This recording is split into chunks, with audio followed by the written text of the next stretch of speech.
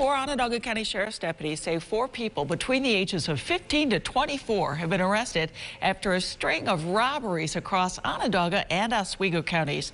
The 4 were arrested in North Syracuse over the weekend, and before that, deputies say these suspects committed several crimes, including robbing a man outside of Wegmans in Fairmount, stealing BB guns from Walmart in Camillus, and shattering the windows to customers' vehicles outside that store. We reported on that last week. Syracuse police say they are also investigating several other crimes in the city by the same suspects.